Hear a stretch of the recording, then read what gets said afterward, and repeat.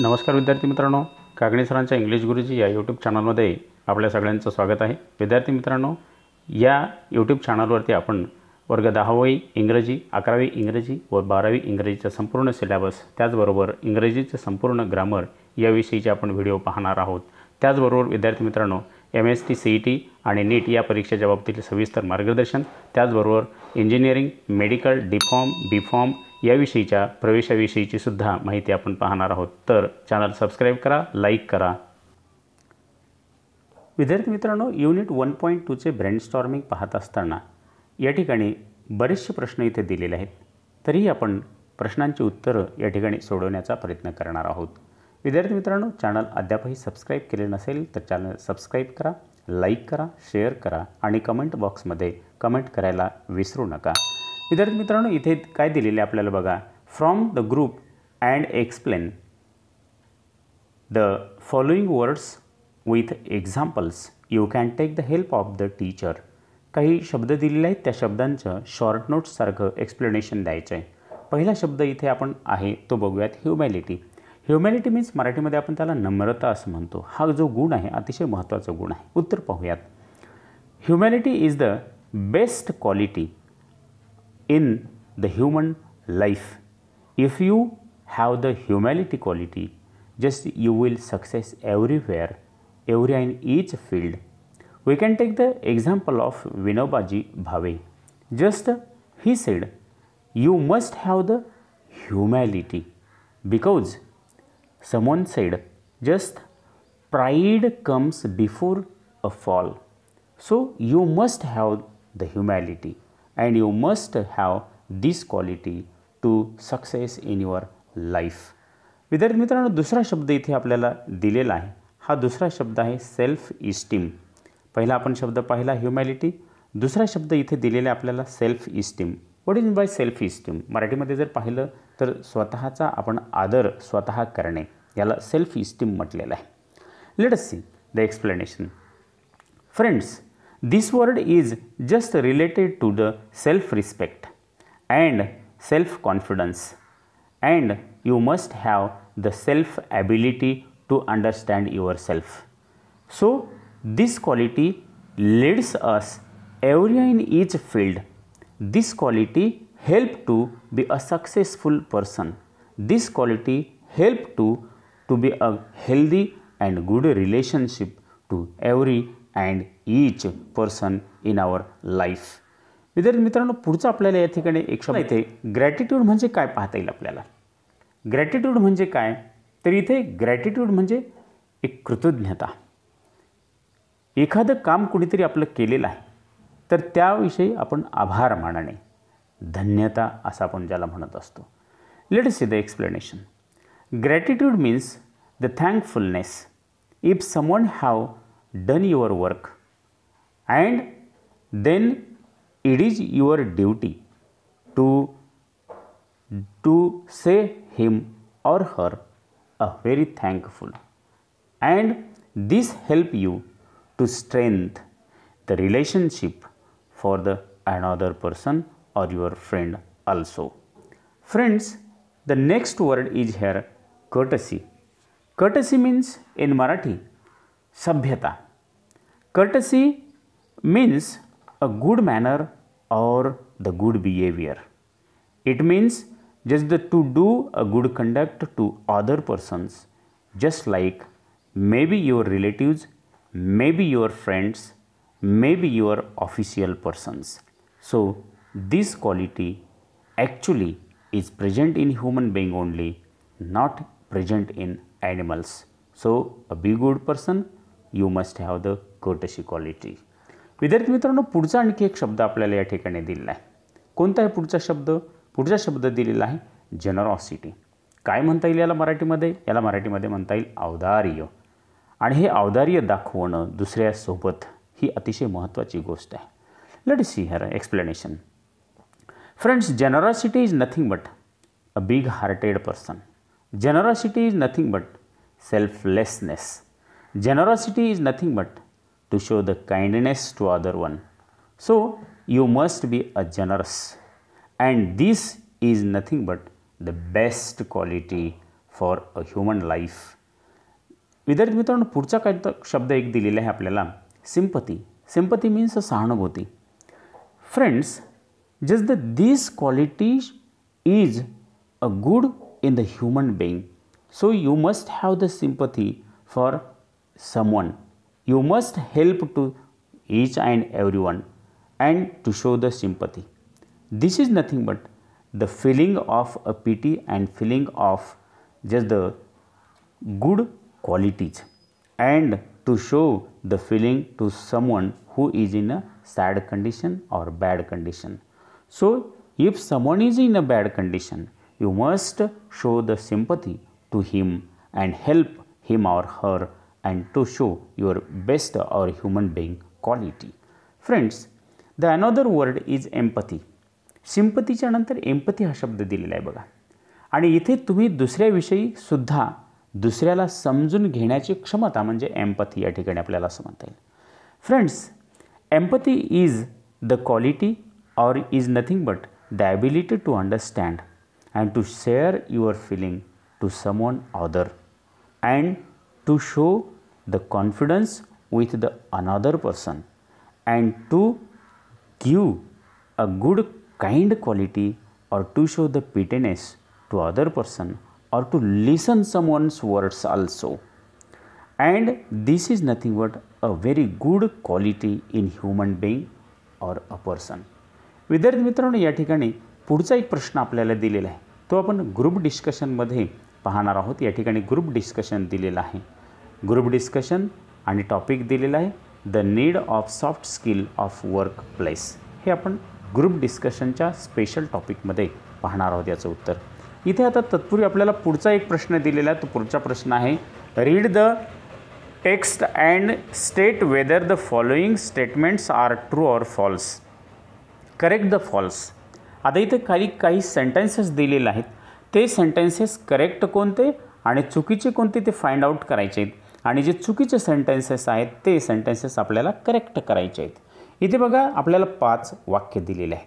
5 वाक्यांमधलं पहिलं वाक्य इथे आपल्याला स्पष्टपणे दिसते बघा विद्यार्थी मित्रांनो.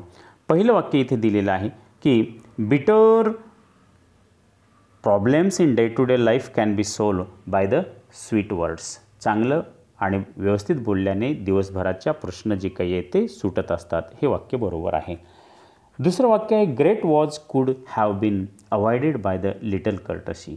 आणि तुम्ही जर दुसऱ्याविषयीची शिष्टाचार किंवा सभ्यता दाखवली तर एक महानपणा, मोठेपणा लक्षात येईल. हेही वाक्य बरोबर आहे. पुढचं वाक्य आहे, observance of the etiquettes in a normal situation is important but more important is observance Wien the situation is adverse. आणि म्हणून तुम्ही एटिकेट्स चांगल्या परिस्थितीत दाखवलं तर ते महत्त्वाची गोष्ट आहे. हेही वाक्य बरोबर आहे विद्यार्थी मित्रांनो. पुढचं डी जे सेंटेन्स आहे, हे डी सेंटेन्स काय आहे, words like a phrase and please and thank you the words like please and thank you help us in making our passage through life uneasy. हे जे शब्द आहेत आपलं जीवन हे अनइझी करतात. प्लीज आणि थँक्यू हे वाक्य मात्र इथं चुकीचं वाक्य आहे विद्यार्थी मित्रांनो. या ठिकाणी आपल्याला करेक्ट सेंटेन्स काय करता येईल, फक्त इथे काय करायचं आहे, या वाक्यामध्ये शेवटी जो आणि इज इजी दिलेला आहे ते करेक्ट करायचे विद्यार्थी मित्रांनो. कशा पद्धतीने, words like please and thank you help us in making our passage through the life and easy. इथे आपल्याला A2 हा क्वेश्चन दिलेला आहे मित्रांनो. आणि ह्या A2 ह्या क्वेश्चनमध्ये काही सेंटेन्सेस आपल्याला दिलेले ते ट्रू आणि फॉल्स सांगायचे आहेत. आणि ते विशेष म्हणजे त्याच्यामध्ये फॉल्स स्टेटमेंट जे आहे ते करेक्ट करून सांगायचं आहे. बघा पहिलं वाक्य इथं काय आहे, पहिलं वाक्य आहे, बिटर problems in day to day life can be solve by the sweet words. आता इथे चांगल्या बोलण्याने तुमच्या दिवसभराचे जे काही प्रश्न असतील ते सोडवल्या जातात. अगदी बरोबर वाक्य आहे. दुसरं वाक्य आहे, ग्रेट वॉर्स कुड have bin avoided by the little courtesy. एक सभ्यता दाखवल्याने युद्ध जी काही आहेत ते मोठी मोठी युद्धसुद्धा थांबवू शकतात, टाळल्या जाऊ शकतात. वाक्य बरोबर आहे. तिसरं वाक्य, observance of etiquettes in normal situation is important but important is there observance Wien the situation is adverse. आणि म्हणून तुम्ही सर्वसाधारण परिस्थितीमध्ये एटिकेट दाखवणं आणि वेगवेगळ्या परिस्थितीमध्ये आणि जे सिच्युएशन असेल त्या परिस्थितीनुसार तुमचे एटिकेट्स दाखवणं तेही महत्त्वाचं आहे. वाक्य बरोबर आहे. चौथं वाक्य, words like please and thank you help in making our passage through life uneasy. हे वाक्य चुकीचं आहे. थँक्यू आणि जे काही प्लीज हे शब्द आहेत तुमचं जीवन अनइझी बनवतात म्हटलेलं आहे. हे वाक्य करेक्शन करताना काय करावं लागेल आपल्याला, जो अनइझी हा शब्द आहे तो रिमूव्ह करायचा आणि त्याला इझी करायचं, म्हणजे सोपं आपलं जीवन करतात. म्हणजे वाक्य काय होईल, words like please and thank you help us in making our passage through life easy. पुढचं वाक्य काय आहे विद्यार्थी मित्रांनो, पुढचं वाक्य या ठिकाणी दिलेलं आहे आपल्याला, the law permits anybody to use violence if अनॉदर person is डिसकर्टस. आणि हे वाक्य चुकीचं आहे. तुम्हाला कायदा हा परमिशन देतो इथं असं म्हटलेलं आहे. कोणी जर आपल्यासोबत चुकीचं वागलं तर आपणही त्याच्यासोबत चुकीचं वागावं कम्प्लिटली नाही, अशी गोष्ट नाही या ठिकाणी. आणि म्हणून हे वाक्य चुकीचं आहे. इथे आपल्याला काय दुरुस्त करता येईल, the law does not permit anybody to use violence if अनॉदर person is डिसकर्टस. कायदा याला परमिशन देत नाही. इथे आपल्याला पुढचा प्रश्न दिलेला आहे, select the most appropriate sentences which suggest the theme of the essay. हा जो एसे आहे या एसेचा करेक्ट अशा प्रकारचा थीम कोणता होऊ शकतो खाली दिलेल्या 4 वाक्यांपैकी. बघा विद्यार्थी मित्रांनो, या ठिकाणी पहिलं वाक्य वाचूयात. The essay tells us about the courtesy, सिव्हिलिटी, morality, responsibility and control. हा या ठिकाणी अगदी बरोबर आहे. हा इथे या टॉपिकचा एक ॲप्रोप्रिएट अशा प्रकारचा थीम होऊ शकतो. हे वाक्य एक आपल्याला बरोबर आहे. आणि नंबर 3चं वाक्य बरोबर आहे, one can keep once piece of mind without having a lower themselves to the level and precede offender. पहिलं आणि तिसरं वाक्य या ठिकाणी आपल्याला थीम म्हणून लिहिता येईल, सिलेक्ट करता येईल. दुसरं आणि चौथं जे वाक्य आहे ते आपल्याला आन्सरमध्ये लिहायचं नाही. Find the reasons for the लिफ्टमन्स अनसिव्हिलाइज्ड behaviour. जो लिफ्टमन होता तो असभ्यपणे का वागला होता त्याची कारणं शोधा. आन्सर लिहिताना काय लिहिता येईल, there are many reasons. Just the लिफ्टमन्स अनसिव्हिलाइज्ड behaviour, when the passenger was rude and ill-mannered with him. We can take some example. Example number 1, he felt insulted by the passenger's discourtesy. Example number 2, the passenger's discourtesy was owed to his self-respect. The another question, list the people and their behavior that made the passenger rude and ill-mannered. जे काही लोक होते या ठिकाणी त्यांची एक list करा. तो पॅसेंजर हा कशा पद्धतीने इल मॅनर्डपणे वागलेला होता. उदाहरण म्हणून इथे दिलेल्या बघा आपल्याला आन्सर लिहित असताना, हाऊसमेड. पहिल्यांदा आपण असं म्हणता येईल की हाऊसमेड rude to the cook. And just the next, the cook behaved with the passenger's wife in a rude manner. And then here we can say just the wife behaved with the employer. या ठिकाणी आपल्याला employer लिहिता येईल इथे पुढे, कारण एम्प्लॉयरची पत्नी त्याच्यासोबत व्यवस्थित वागली नाही. परिणामतः तो जो पर्सन होता तो पर्सनसुद्धा पुढे आल्याच्या नंतर या ठिकाणी पुढे जेव्हा तो येत असतो, बाहेर जेव्हा तो येत असतो, तो त्या लिफ्टमनसोबत व्यवस्थित वागलेला नव्हता मध्ये एंट्री केल्याच्या नंतर. आणि त्या पर्सननं लिफ्टमनला या ठिकाणी गुड मॉर्निंग, थँक्यू, सॉरी वगैरे न म्हटल्यामुळे आणि अशा पद्धतीने लिफ्टमननंसुद्धा त्या पर्सनला पुन्हा आणखी वाईट पद्धतीने वागणूक दिलेली होती. विद्यार्थी मित्रांनो, पुढे आपल्याला एक प्रश्न दिलेला आहे. कोणता प्रश्न आहे? Good mornings R required in our daily life for making our social contact more cooperative and friendly. Illustrate the behaviour of the polite and conduct different people in various situation. इथे एक एक्झाम्पल म्हणून आपल्याला दिलेलं आहे. काय म्हटलेलं आहे इथे बघा, the writer sensitive toe was ट्रॅम्पल्ड on. The conductor sed sorry with the apology and कोर्टसी. पुढचा इथे एक सेंटेन्स दिलेला आहे, त्याचं आन्सर आपल्याला पुढे लिहायचं आहे. काय बघा इथे दिलेलं आहे, in rainy season dealing with the people. पुढे आपल्याला इथे काय लिहिता येईल या संदर्भामध्ये लिहून घ्या. The conductor will run up and the straight to give someone tips that no space in side. Next sentence, dealing with old people. जी म्हातारी माणसं आहेत त्यांच्यासोबत आपण कशा पद्धतीने वागायला पाहिजेत. As a respectable manner and considering his और हर सन. नेक्स्ट या ठिकाणी परत डीलिंग विथ चिल्ड्रन. लहान मुलांसोबत कसं वागायला पाहिजेत.